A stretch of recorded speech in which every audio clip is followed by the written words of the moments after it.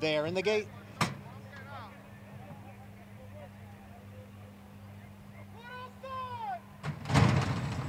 And they're off in the Belmont Oaks Invitational.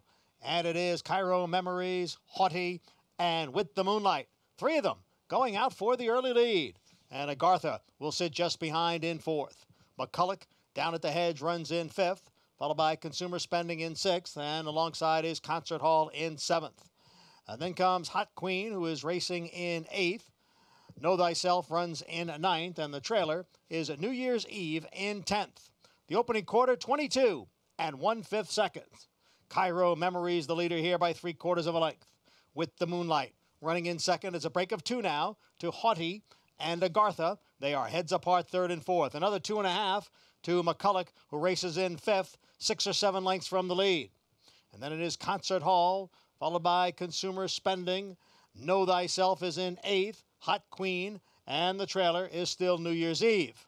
The half mile is posted in 44 3 as they move up the back stretch. It is Cairo Memories, the long shot leader here, With the Moonlight running in second. Agartha and Haughty, they are heads apart third and fourth. Now it's 3 lengths back to Mckulick in fifth, followed by Concert Hall and Consumer Spending, and the field is going around the far turn.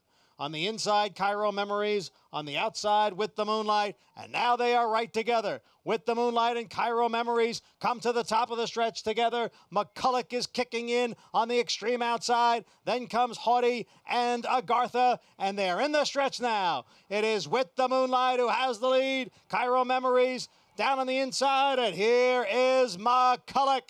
It's With the Moonlight and Mckulick. Mckulick on the outside, With the Moonlight. Mckulick has taken the lead in deep stretch, and it will be Mckulick. With a Rod Ortiz Jr., the English-bred Mckulick is the winner of the Belmont Oaks Invitational.